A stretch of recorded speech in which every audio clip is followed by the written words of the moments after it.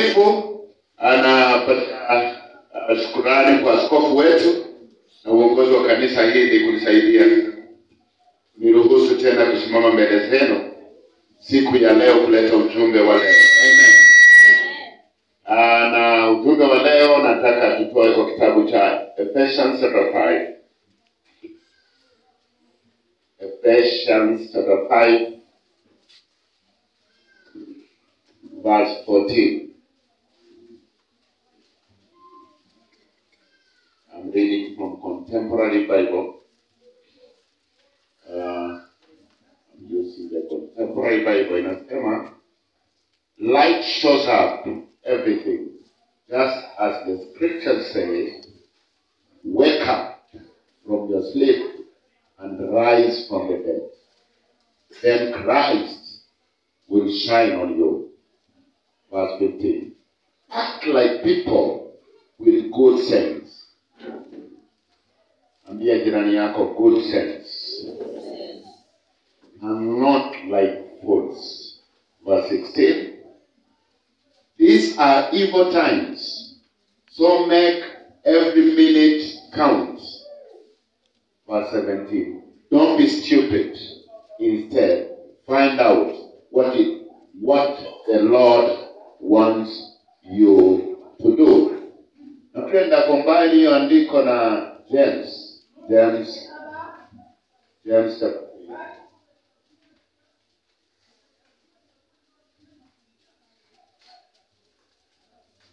James chapter 3 verse 13. Nasema, also from the Contemporary Bible, are any of you wise or sensible? Then show it by living right. Tell your neighbor, living right. And by being humble and wise in everything you do. But if your heart is full of bitter jealousy and selfishness, don't brag or lie to cover up the truth. That kind of wisdom does not come from above. It is ugly, selfish, and comes from the devil himself.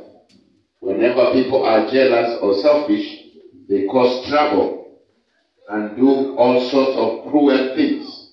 But the wisdom that comes from above leads us to be pure, friendly, gentle, sensible, kind, helpful, giving, and sincere.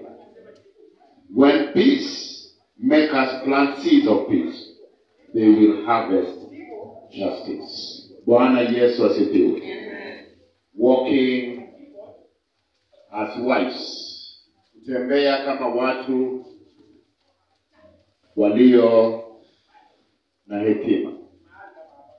Ephesians 5:14. Nitaelezea vizuri kwamba you wake up from your sleep. Waking up. Spiritually, to wake up is to be quickened. To wake up spiritually is to be quickened up. The Bible says, katika kitabu cha Ephesians 2, kwamba tulikuwa wafu kwenye dhambi. Tulikuwa wafu kwenye dhambi ambazo zilitutawala wakati tulikuwa katika mataifa. Bwana Yesu asifiwe. Bwana Yesu asifiwe. When the scripture is speaking about waking up, ama kuamuka, inamaanisha being quickened, receiving the life of God and living before God. Kwa hivyo huwezi tembea kama mtu ulio na hekima kiroho kama kwanza hauishi kiroho. The Bible says in the book of Romans 8, sema kwamba now therefore there is no condemnation to them that are in Christ Jesus, them who do not walk according to the flesh, but according to the Spirit. Soma Romans 8. Verse 8 nasema kwamba wale walio katika mwili hawawezi mpendeza Mungu. Mtu aseme amen. Mtu aseme amen. Kiroho huwezi kutembea kama mtu wa hekima kama hujadili na mwili wako. Wewe sahau kutembea kama mtu wa hekima. So one thing that you will have to work on as a foundation of spiritual wisdom is being quickened. Lazima kwa maisha yako ufanyie bidii kutembea katika newness of life that God has given you as a born again Christian. Utasema amen. Wakati ulimpokea Yesu, Mungu alikupatia uhai mpya. Uhai mpya. Wale waliompokea aliwapa uwezo kufanyika wana wa Mungu. Utasema amen. Na wana wa Mungu wako na uhai tofauti na wana wa dunia hii. Wako na uhai tofauti na wana wa shetani. Kwa hivyo kama wewe ni mwana wa Mungu, lazima utembee kulingana na uzima wa Yesu. Na uzima wa Yesu ni utakatifu. Salimia jirani, mwambie utakatifu. First Peter 1:16 inasema be ye holy for I'm holy. Mtu aseme amen. Unajuaje mtu ameamuka kutoka usingizi wa kiroho wakati mtu ameawake unto holiness? Mtu aseme hallelujah. Wakati mtu ameamuka na senses zake ziko alive unto holiness. Mtu apige makofi aseme holiness. Mtu apige makofi aseme holiness. Awake from the sleep. The wake up call iwezekani na watu ambao hawapendi toba. Mtu aseme amen. Mtu aseme amen. Roho anapoita kanisa tuwaweke kuamuka, anaita kanisa kwa toba, back to repentance. Mtu aseme amen. Kutoka katika mwili kutembea kulingana na roho, kutoka kutawaliwa na mwili kutawaliwa na roho, kutoka katika kuwa na influence na mwili kuwa muda na influence na roho mtakatifu. Mtu apiga mkono aseme nataka Yesu. Awake from your sleep and rise from your dead. Huwezi tembea kwa hekima ya Mungu kama bado unang'ang'ana na mwili. Lazima ushinde mwili na utawale mwili kama mwana wa Mungu, kama unataka upae tu katika hekima ya kiroho. Mtu aseme amen. Salimia jirani yako, mwambie shinda mwili Bwana. Salimia mwingine, mwambie wewe mwili unakulemea sana. Salimia mwingine, mwambie wewe umelaliwa sana na mwili. Amuka. Oh, piga Yesu makofi mazuri sana na migereka. Unajuaje watu ambao wamelaliwa na mwili sana? Tunawajua tu. Salimia jirani yako, mwambie tunakujua wewe. Salimia mwingine, mwambie wewe tunakujuanga tu. Tunajua. Mtu aseme amen. Mtu aseme amen. Yaani mtu ambaye ako very sensitive kwa mwili, ako very sensitive. Tunaona mtu ambaye ameongelewa tu kidogo na amekaa kama miezi 3 kwa nyumba. Huyu mtu bado anatawaliwa na mwili. Ni ukweli uongo? Kwani how special are you? Kwa Yesu mwana wa Mungu asiyetenda dhambi alinenwa. How special are you kwamba ukisema tu kitu kidogo unakaa kwa nyumba miezi 3? How special are you? Salimia jirani yako, muulize are you sure? Salimia mwingine muulize are you sure? Ni wewe unafanyanga hivyo kweli? Salimia mwingine muulize ni wewe unafanyanga hivyo? Unamtembelea wewe unamuuliza ndugu ni nini mbaya? Kwa nini siku zikudai kwa ibada? Mimi pasta nilikwazika. Nilikwazika leo kanisa yenu. Kama utaki kusema enda moja. Moja ni kila mtu anapoka amepiga mikono hivi, ako shughuli zake. Hakuna hata jirani yako hujui pale hivi tunafanya. Lakini kama bado uko katika mwili huu, uko na miguu unatembea, unaenda nyosha mikono hivi, zoea kusema. Salimia jirani yako, mwambie zoea kusema. Salimia mwingine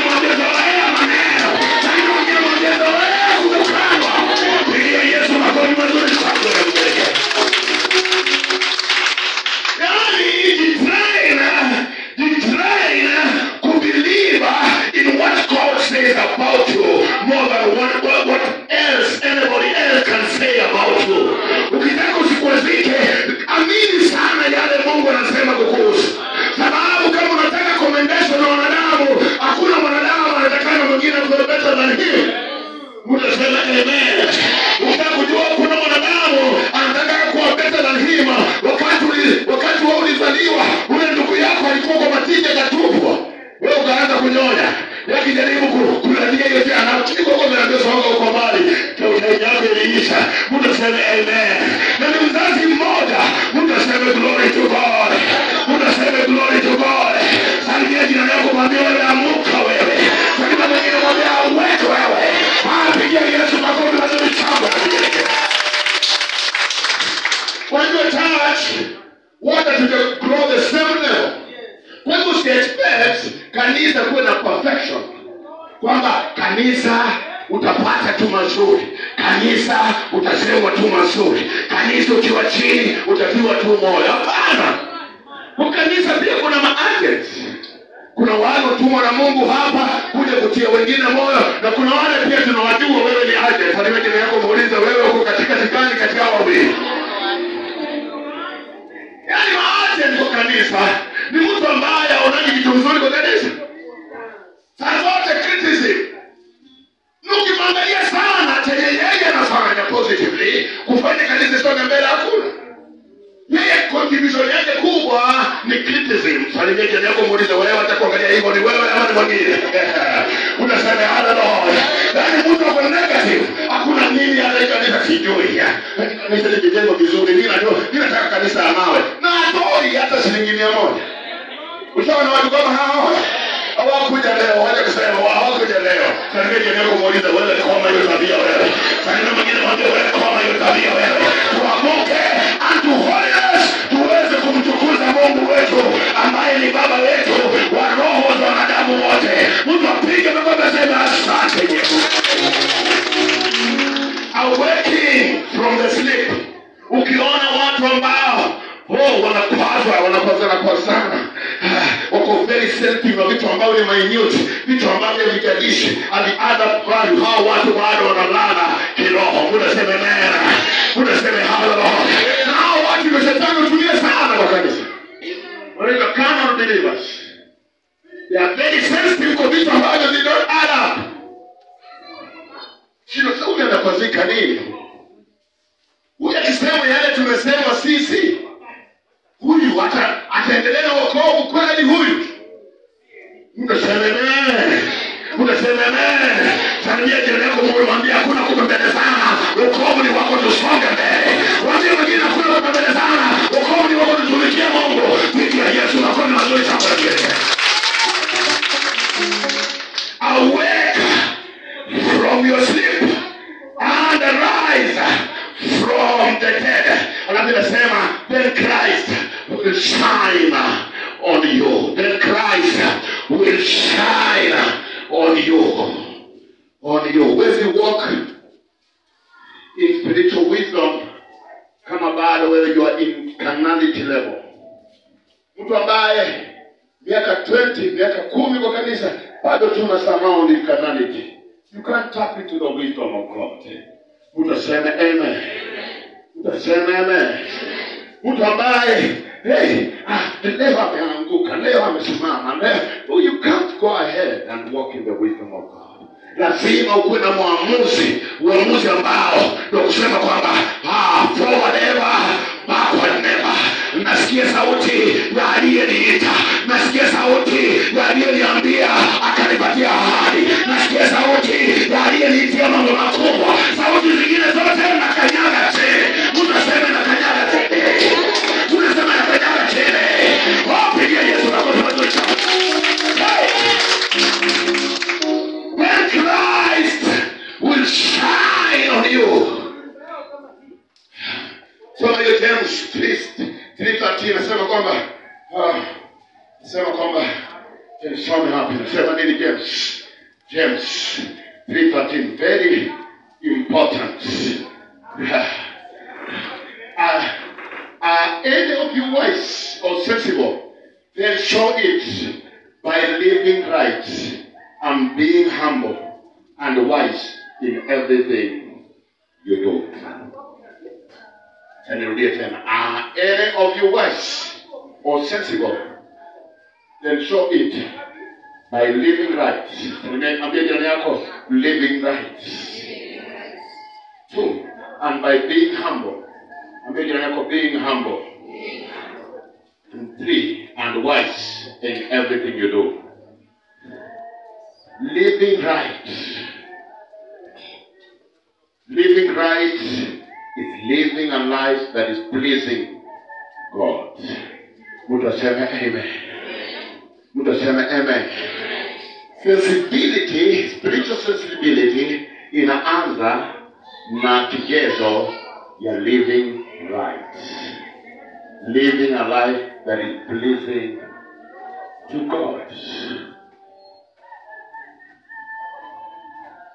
If the life unaishi kumpendeza mwanadamu, then you are missing the mark.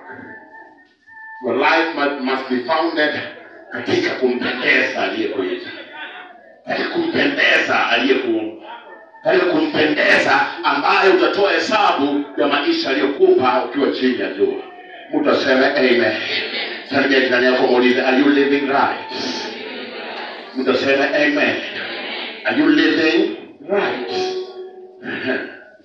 Living right before the Lord. Spiritual sensitivity inaanza na diligence unto living right.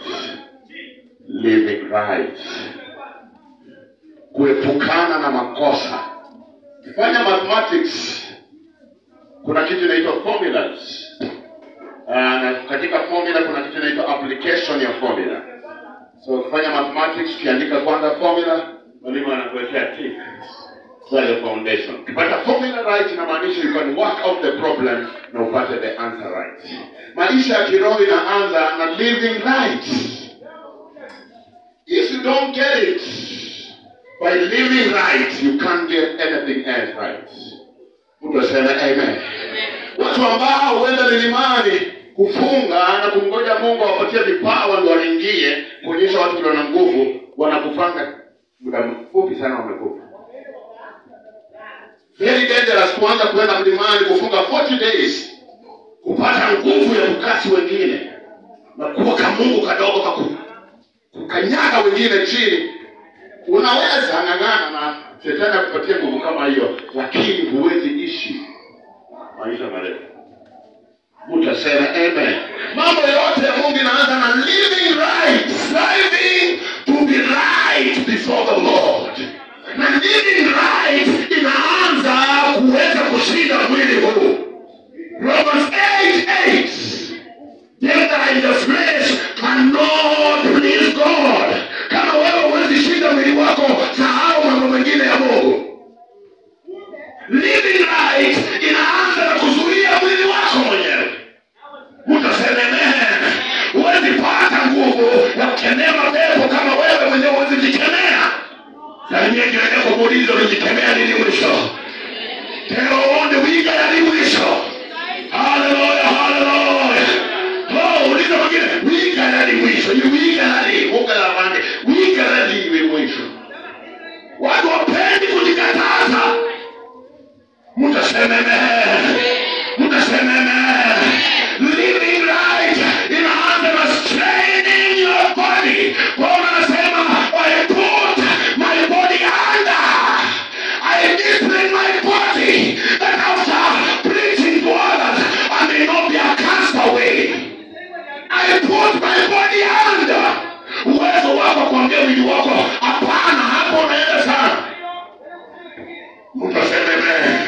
Siku ya leo naomba kwamba upate neema ya kujihubiria kabla uhubirie wengine. The best way unaweza hata sasa kuhubiri ni kwenda kwa kioo na kusema, wewe Joshua, wewe una tamaa sana, wewe tamaa yako wewe tamaa wewe tamaa na kushinda, unaanza kujinenea.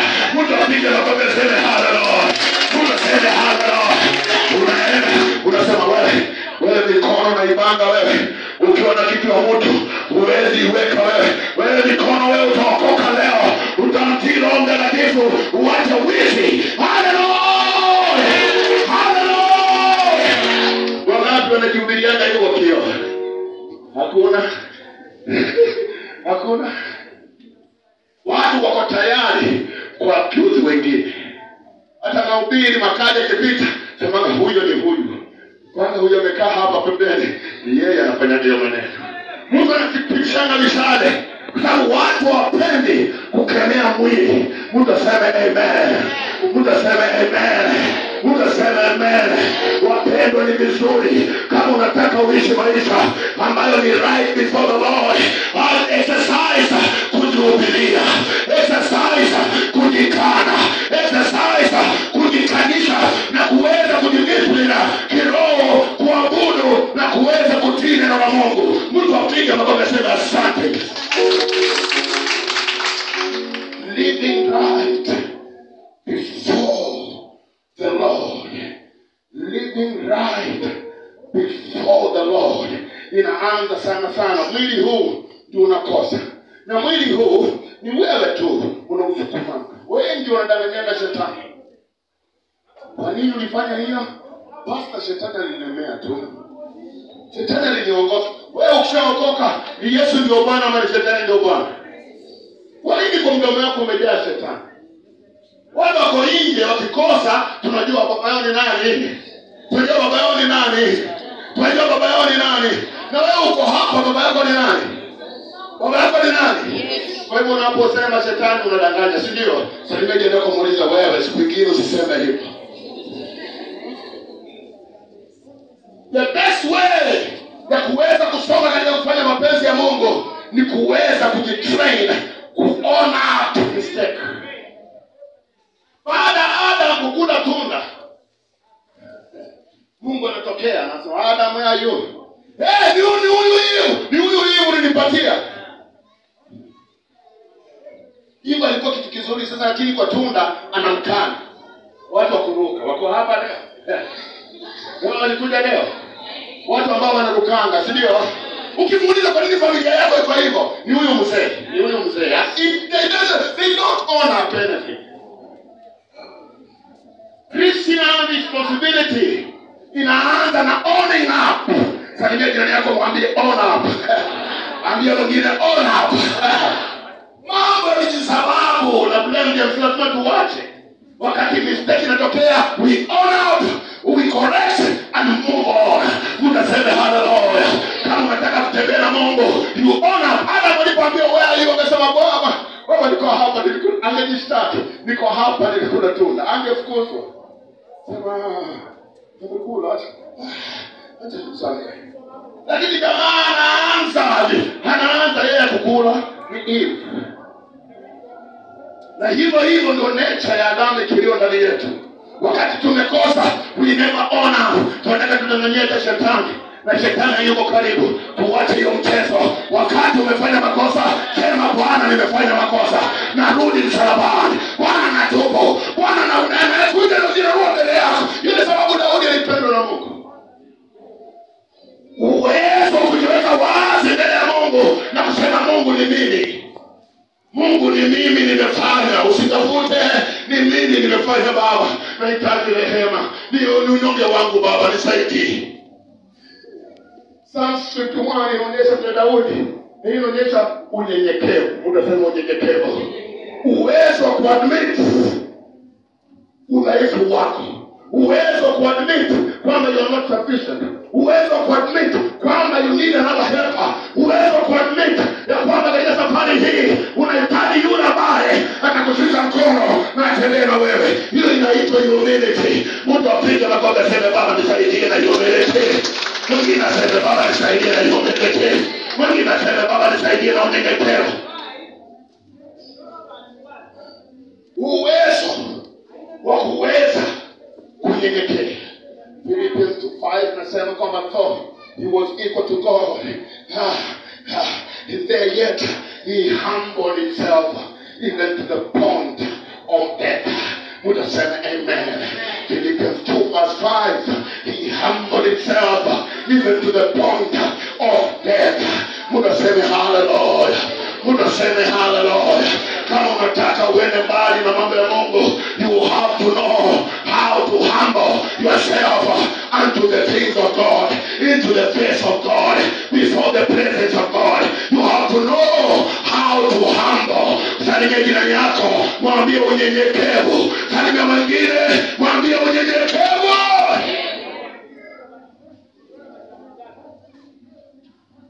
Humility before the presence of God, and being humble and wise in everything you do. In everything you do. James anasema, James 1:5, anyone who doesn't have wisdom, let him ask from God who gives liberally. Yule hana hekima, uwezo kuadmit kwamba sina hekima, hiyo ni nyenyekevu. Utasema amen. Lakini sisi ni wajuaji. Salimia jirani yako muulize, uliona mtu mjuaji mahali? Hallelujah, hallelujah. Yesu anasema kama huna hekima uliza kwa yule anayepeana bure na atakupa hekima. Lakini wengi tunajua, si ndio? Na salimia jirani yako muulize, wewe kwanza wewe ni mjuaji sana. Hallelujah, hallelujah. Ni vizuri kuulizia. Kuulizia sio kumbavu. Kuulizia ni hekima yetu sana. Ni vizuri kuulizia. Hata wale ambao ni wise men waliulizia. Ako wapi mfalme ambaye alizaliwa? They were wise but waliulizia. Ukisoma First Peter 1:9 nasema kwamba manabii wa kitambo walitafuta kuona siku na majira ambayo wokovu ungeweza kuwatia kwa wanadamu. Watu wenye hekima wanaulizia. If you are not fond of inquiring, if you are not fond of searching, if you are not fond of research, sahau na mambo ya hekima. Foundation ya hekima ni kuulizia. Sasa hivi jirani yako mwambie, leo umepata hiyo. Yaani ndio inakusumbua. Unapoomba pia ulizie. Ni vizuri changanya maombi na unaomba unafanya nini? Watu wa hekima wa kitambo, foundation waliulizia. Roho hawezi move na mtu kwa revelation, mtu ambaye anajua kila kitu. Roho hutembea kulingana na njia ya mtu ya kuuliza kitu. Aulizaye atapewa, mtasema amen. Atafutaye atapata, mtasema glory. Abishaye mlango, maandiko yanasema anafanya nini? Kwa nini wewe unakanusha hiyo kanuni? Kanisani ni lazima tujawe na watu ambao wako tayari kujua. Watu ambao wanaulizia. Watu ambao wana search in the spirit. Watu ambao wako tayari Mungu awafunulie yale wajui. Utasema amen. 1 Corinthians 8:2 inasema, if you know that you don't know the way you are supposed to know. Utasema amen. And if you know that you don't know the way you are supposed to know, you will ask, because there is always that which you don't know. Utasema glory to God. Utasema glory to God. Danieli kwa siku zake maandiko yanasema alikuwa wiser 10 times than his peers in generation. Ukisoma mahali katika Daniel chapter 1 anasema kwamba Daniel knew by books. Daniel knew by books. Utasema amen. Tunaongea kuhusu kutembea kwa hekima. Utasema glory to God. Yule ambaye kwenye forest tunatembea kuhusu kutembea kwa hekima. Na maandiko yanasema kwamba ni lazima uulizie ndipo ukaweza kupata chochote utakacho kutoka kwa Mungu. Utasema glory to God. Utasema glory to God. Na hekima ni moja ya vitu ambavyo wanadamu wengi wanalack in this world. Sababu kusoma Proverbs 8 inasema kwamba wisdom is the principal thing. Utasema hallelujah. Wengi wanapotaka kuanza ndoa hawaulizi. Wengi wanataka kuanza biashara hawaulizi. Wengi wanataka kuanza vitu katika maisha yao hawaulizi. Tunapoumana ndio wanakuja kuulizia bishop, wewe ni kuone siku nyingine. Kama kuulizia ukianza, wewe umia pole pole. Sasa ndio nakwambia umia pole pole. Sababu ulijua kama kunihusisha kwa kitu, ninapoharibika bana usisha mimi. Endelea jikaze. Wale ambao muulizaji wazazi wakati unaenda kuolewa, unaleta mistari, unabeba ndugu na form 2 unawacha, unaenda kuolewa. Kinapomana hapana kujisumbua wazazi. Mimi niko baba yako, hapana kujisumbua mimi. Utasema amen. Ulikuwa mtuaji, ulitaka kuolewa. Ukikuja utakupatia chochote ambacho unakwambia wewe nenda kwa bwana yako. Na nikusindikishe, hata nichukue taksi, na nikufikishe kwa bwana yako. Nilikupatia bodi, chukua ndio hoja. Ninakurudishia. Piga Yesu makofi mazuri. Sababu alijifanya nini? Sababu alijifanya nini? Angekuja kulikalisha vile baba kunaenda gaje. Wewe kana mwambie, ni maneno yanaenda gaje. Nakwambia hivi za red flags. Hii maneno hii kwa hiki kitu ni sio rahisi, lakini najaribu sana mtoto wangu. Kuna avoid hii na hii na hii. Ndio yapi na kwa sababu. Utasema hekima. Unasema hekima. Unasema hekima. Lazima watoto wa Mungu, we desire to walk as wise people in this evil generation. Unasema amen. Unasema amen. Maandiko yanasema wale ambao ni waovu, they are wise in their generation. Watu wa dunia hii ni hekima katika vizazi vyao. Wanajua watu tu according to the wisdom of this world waweze kufanikiwa. Lakini watu wa Mungu wamekaa tu kama tumbi. Umekaa tuli. Uliyejelea kumetaka kama mtungi tuli. Wakristo ubaya wao ni kwamba inquire wakati tayari accident ishafanyika. Anapokuwa driving school, haulizani kwa barabara ni maeneo gani. Maeneo gani ndio accident zinatokea. Ukifika kama eneo unakuwa choni. Maeneo roundabout. Maeneo mteremko. You don't overtake. Kama unaenda juu kutoka mlima, you don't overtake sababu gari nyingine inatoka speed huko. Kile driving school taambiwa hivyo na wale ambao wanajua barabara. Unapoenda pale, ukikanyaga mafuta unajua, hapa nakanyaga hivi, punguze mwendo kidogo hapa naweza ingia kwa lori. Utasema amen. Karibia jirani yako mwambie pata hekima wewe. Ndio mwingine mwambie pata hekima wewe. Hadi mwingine wewe pokea hekima kama mbinguni. Utasema amen. Many Christians, because of lacking wisdom, are accidents are waiting to happen. Karibia jirani yako muulize ni wewe mmoja wao. Kama utake hekima, unakaa hii maisha ni kama mtu anadrive na analala. Unjui wakati utakonga lori nyuma. You have to be conscious. You have to be sensible. Na you have to inquire. Mbele yako kukwaje kabla hujaenda. Utasema amen. Utasema amen. Utasema amen. Ni lazima ninapomalizia, James anasema kwamba kuna hekima mara tatu. Earthly wisdom, selfish wisdom, and wisdom from the devil. Wakristo wengi hapo kwa ufalme wa Mungu, lakini bado na operate demonic wisdom. Utasema amen. Wengine hapo kwa ufalme wa Mungu tu, lakini trust wisdom ya Mungu and trust self wisdom. Kama unataka upate hekima kutoka kwa Mungu, you have to divorce demonic wisdom. Unasema amen. Wakati watu wa dunia hii, wakati uko kwa shida, ukienda kwa watu wa dunia hii, watakuelekeza kwa njia zao. Watakwambia ngoja kidogo, kuja nikupeleke. Shida kama hiyo, kuja nikupeleke. Wajuaji wa dunia hii. Watu kama hawa kianza kumwambia wewe, enda kwako kabisa.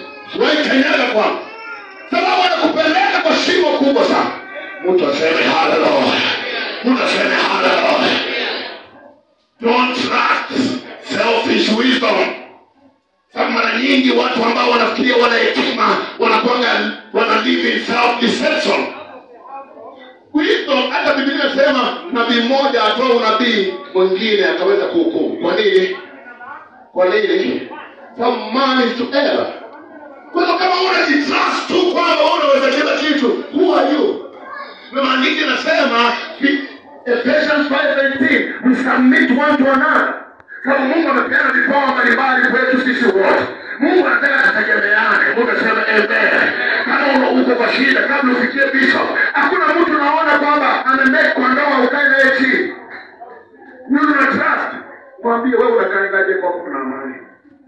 Yaani hakuna mtu kwa kanisa anaweza kulizia mpaka uende kwa mitambaa. Ndio kile kumwambia wewe kupata ukitambaa wewe. Na ndio mwingine mwambie wewe kupata kwa mshumaa wewe. Hii maombi yote mpaka na sweat, alafu bado usiku unajificha unaenda kwenye kitambaa. Wewe ni kupata. Hiyo kuna maombi hapo ni nyauno. Piga Yesu makofi mazuri. Haleluya. Nani Wakristo watu wengine? Wakristo ni haraka sana kutoa wengine na kutoa wengine makosa na kuongea kwa wengine. Anapokuwa kwa shida na trust watu waende kuliko watu wa ndani. Huyu ndio dada yako, huyu ndio ndugu yako. Unapokuwa na shida, kwa kwanza kumapproach, Mungu anaweza mtumia sababu ni chombo katika kanisa la Mungu. Mtu apige na kumseme asante. Mtu aseme amen. Wengi wenu mnaingiana into satanic demonic wisdom kwa sababu you keep wrong companies. Unajua mtu ni wa kiganga, mtu ana imani, bado unamuuliza akupatie suluhisho. Wewe kwani ni mtu unaona kila kitu namna gani? Nani anakuambia wewe amuka kwa usingizi wewe? Haleluya, haleluya. Haleluya, haleluya. Haleluya, haleluya. Wisdom ya Mungu inakaa katika watu wa Mungu kama hao. Mtu sema watu wa kutubu, watu ambao wanangojea Mungu, watu wanakaa kwa neno la Mungu, watu wanatembea kwa mwangaza wa Mungu, watu ambao wanatafuta ile limetoka mbinguni. Hekima ya Mungu inapatikana kwa watu kama hao. Kama you don't trust yourself. Alafu tunaona pale tusome kwa miguu yetu kwa jina la Yesu.